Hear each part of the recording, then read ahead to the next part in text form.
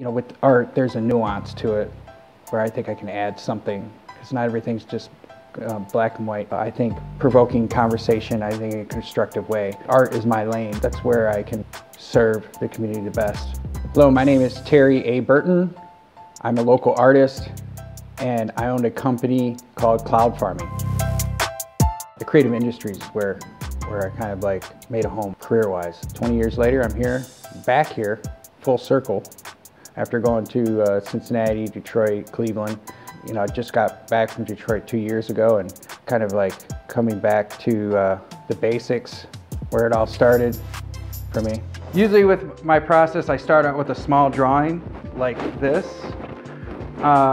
Steal things out of the newspapers and clippings and stuff like that, and then I come up with something that is authentic. I don't know, original is a strong word.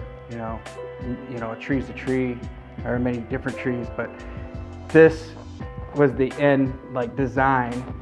And then I usually take that and I would project that onto a canvas. For larger things, I mean, you know, you have to get the lines down. But from there, you know, you have to know what you're doing as far as, I guess, you know, filling in color and stuff like that. It's almost like advanced paint by numbers.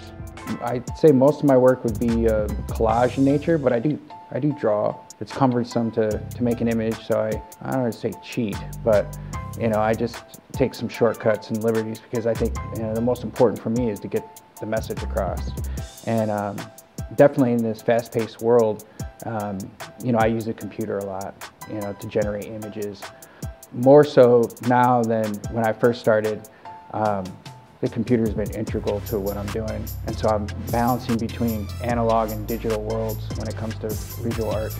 I will remix paintings that I've made, you know, like actual objects, into digital art.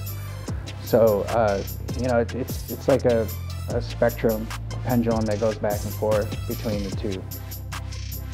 Always stay thirsty for different, you know, acquiring skills or knowledge. And to be able to use your creativity in different ways.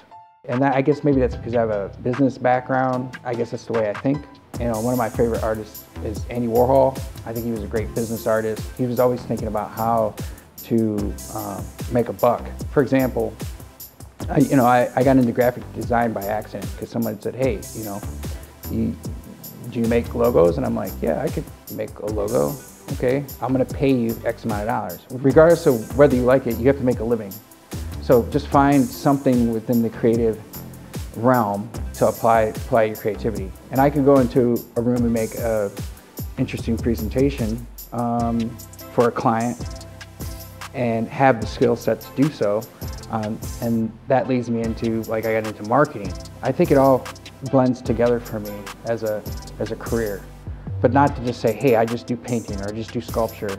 You know, it doesn't, for me, it doesn't seem 21st century.